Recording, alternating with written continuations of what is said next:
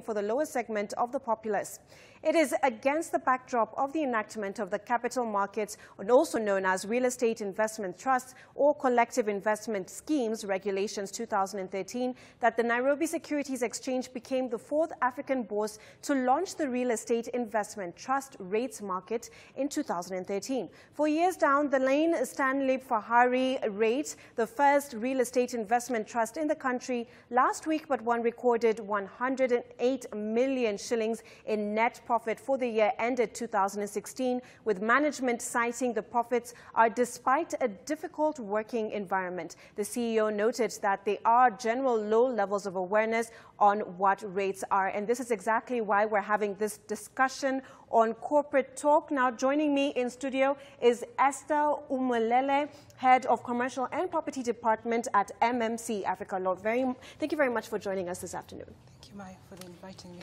So as we said, of course, this is an area that people are not really aware about. So for those who may not understand what REITs are, can you just tell us what it is? So REITs are real estate investment trusts or vehicles that are put together for purposes of owning, developing and managing real estate. And what is listed at the stock exchange would be the REIT securities. All right. And why were REITs created? REITs, the purpose of REITs is really to pool funds, because what you find is that the cost of buying land, the cost of construction is really high. And for purposes of encouraging investors to come into this market, or even for developers who are within Kenya to invest properly within the real estate sector, the REITs were created for purposes of just providing an alternative funding to those sort of enterprises.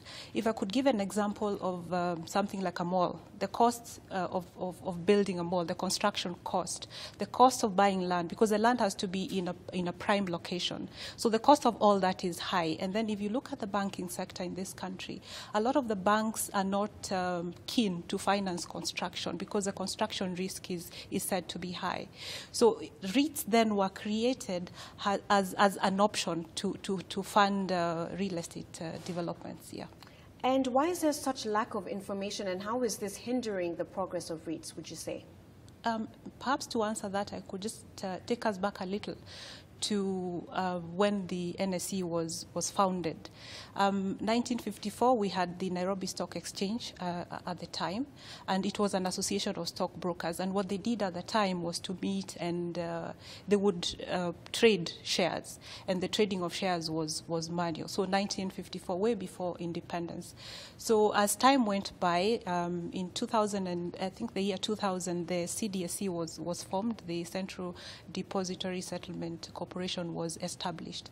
And the purpose of that CDSC was to automate the market. It was manual, then there was need to automate it.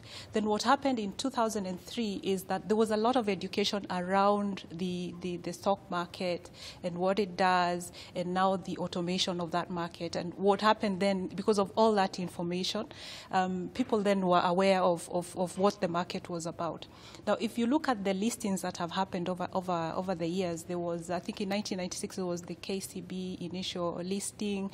No, 88 was a KCB initial listing. Then in 96, there was a Kenya Airways. So all of that talk about the stock exchange, it's been alive and it's been vibrant. Then come 2011, the name of the Nairobi Stock Exchange was changed to Nairobi Securities Exchange. And why was that done? It's so that to allow the stock exchange to trade in more than just stocks, yeah, to allow for additional products which can be traded on the secondary market. But what you find is that even when that happened, there wasn't too much talk about the fact that the name has now changed from perhaps the Nairobi Stock Exchange to the Nairobi Securities Exchange. So lack of information around that. Now, come 2013, when the CMA regulations on REITs were passed, again, there hasn't been a lot of information out there, so that when you say and you tell the public that I am so-and-so and I have a REIT to list, they will wonder, what are you talking about? As far as we know, when we talk about the NSE, we're talking about stock, we're talking about shares. So what are REITs really is the question, and lack of information therefore. So you'll find a company wanting to lease, they will do perhaps a bit of marketing here and there, but because people are not aware of what REITs are, then you could even have one that is undersubscribed. So who ideally invests in REITs? I mean, who does this market suit? Okay. There are two kinds of REITs. One is a development REIT, and the development REIT is reserved for professional investors. And the reason for that is that construction comes with plenty of risks. I mean, the cost of construction could change, interest rates could change. Sometimes we are now at 14%. If someone has borrowed at that rate, it could change, and the pricing and even the profits could really change within a very short period of time. So for development REITs, those are reserved for professional investors, people who are able to assess a project or a product, and they can tell whether the product is fit for the purpose for which they are investing. Then the other kind of REIT is an IREIT or an income REIT. And now an income REIT is open to anybody who may wish to invest in it.